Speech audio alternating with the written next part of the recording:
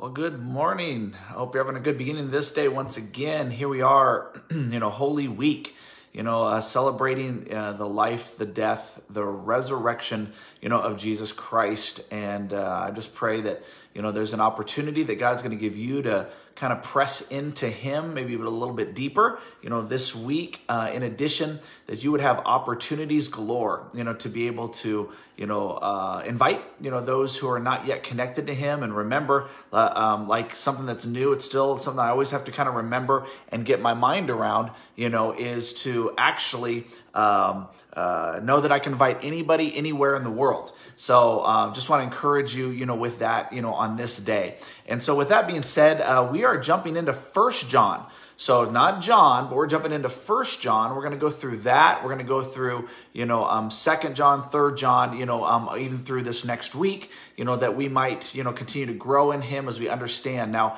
I think most of you understand. We understand here, but I don't know if we understand sometimes here as it relates to the importance of stuff versus people, right? We know, how less important things are versus how much more important people are.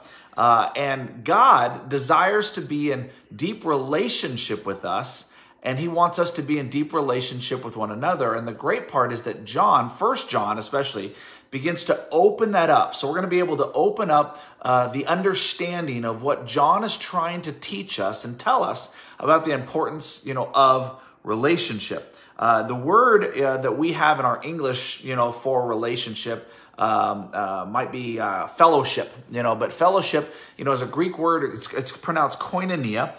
And the idea of it, is that it's an idea of, let me just say specifically, a sharing of communion, a common bond and common life. It speaks of a living, breathing, sharing, loving relationship with one another. That's what it talks about. In fact, those who have fellowship with one another, are those who share the same resources and are bound by the same responsibilities. And so with that in mind, I want you to see how John tells us that we can have fellowship. So with that is that we proclaim to you, verse 1, 1 John 1, verse 1, we proclaim to you that the one who existed from the beginning, whom we have heard and seen, we saw Him with our own eyes and touched Him with our own hands. He is the word of life. Now he's talking about Jesus. And the reason it's important that for Him to say, I've seen Him with my eyes, touched Him. He is a physical person. He actually lived. Because in that day especially, there was something known as Gnosticism. Gnosticism, thought that Jesus, was God. Even though He was God, He was not actually a physical man. Because they understood that the physical nature was evil. The physical nature was sinful. So there's no way a perfect God could live in a sinful man. And yet that's just not the case. And so He's trying to say, no, your understanding, your theology is not correct. This person really existed. He wasn't a spirit. He wasn't something like that. He didn't become a God, after He went to the cross and rose from the dead. That's not who He was. He was God in human form, fully God and fully man. And that's what He's telling there. Verse 2, this one who is life itself was revealed to us, and we have seen Him. Now we testify and proclaim to you that He is the one who is eternal life. He was with the Father, and then He was revealed to us. We proclaim to you that we ourselves have actually seen and heard, so that you might have, don't miss this, fellowship with us. And our fellowship is with the Father and with the Son, Jesus Christ. We are writing these things so that you may fully share our joy. So He's saying, and this sets the whole tone for the thing, that you and I can not only have fellowship with one another, but we can also have fellowship with God. Let me remind you, fellowship speaks of sharing, a communion, a common bond, common life. The Greek word for it is koinonia. It's almost overwhelming when you think about that being applied to us in our relationship with God through Jesus Christ. That we too can have this crazy connection, with God, this sharing, this knowing, this bonding, this commonality that we can have with the God of the universe is what John is proclaiming because of who Jesus was and what He has done based on what we're celebrating this week. That's what's exciting.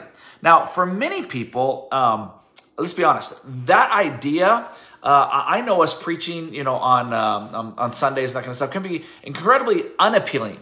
It's not encouraging. It's not something that we get excited about in terms of I can have deep relationship with God.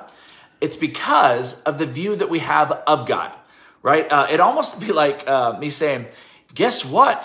Boys and girls, you can have a deep relationship with the vice principal. The one who punishes you. Would you like to have a relationship with the vice principal? They're like, no, I do not want a relationship with the vice principal. Because the vice principal's job, especially growing up in old school, I know it's not the case, I don't need emails now today, was you were the disciplinarian. You were the one, who brought forth judgment, and discipline in the lives of the students, who got into trouble.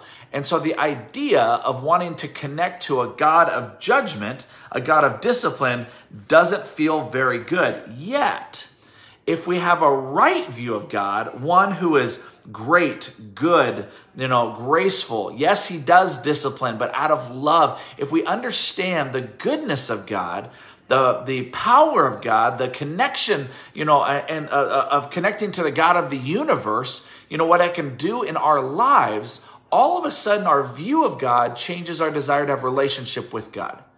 And we know that to be true of all relationships, right? The view that you have of your dad dictates your relationship with your dad, and it's the same thing with God. And so my hope is that we would help people, you yourself as well, understand a right theology, right understanding of who God is, so that when John says that we can have fellowship with him, that it actually becomes an encouraging thing. Now, I know also conversely that other people don't want this idea of relationship with God because they feel so distant from him.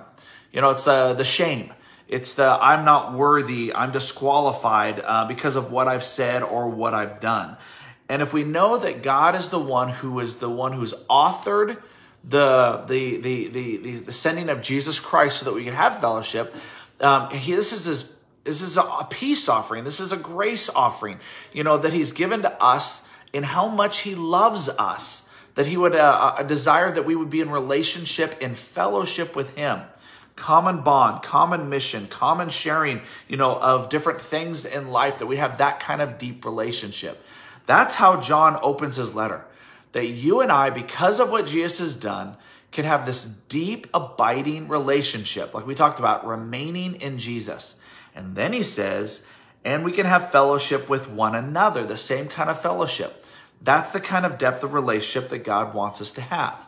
Because in our minds, we know that people are more important than things, than titles, than successes. But oftentimes we elevate those things because, let's be honest, relationship is hard. But yet, when we have fellowship with God and fellowship with one another, it sure makes life just a lot easier and better to live because we have these close relationships. And so this is the message, verse 5, that we have heard from Jesus and now declare to you. God is light, and there is no darkness in him at all. So we are lying if we say that we have fellowship with God, but go on living in spiritual darkness. We are not practicing the truth. But if we are living in the light, as God is in the light, then notice this, then we can have fellowship with each other. And the blood of Jesus, his son, cleanses us from all sin. So he understands that we're going to still struggle with sin. The key is not to live in the darkness. Living, not popping in and out, which is what we often do. Living in the darkness and yet exposing that to light. And by exposing it to light, we are living in the light, which allows us to have relationship with one another and cleanses us from all sin. I love that. If we claim we have no sin, we're only fooling ourselves and not living in the truth. But if we confess our sins to him, he is faithful and just to forgive us our sins, to cleanse us from all wickedness. If we claim to not sin, then we are calling God a liar and showing that his word has no place in our hearts. So he's continually, we have this sin, we need to confess. Now God forgives the sin. This isn't about forgiveness, you notice that. What he's talking about is the cleansing takes place on the cross, but we need a regular, almost like a regular shower, a regular bath, in connection with him. That's part of the confession that does, and it helps us to understand our place before God.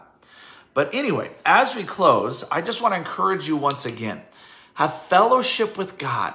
Understand who God really is, so that you can want to have fellowship, desire to have fellowship, and understand what fellowship means. It's this bonding. It's this connection. It's this deep relationship, that allows us to experience the power, the presence, and the purpose of God. We get to unite together that he offers us because of Jesus Christ.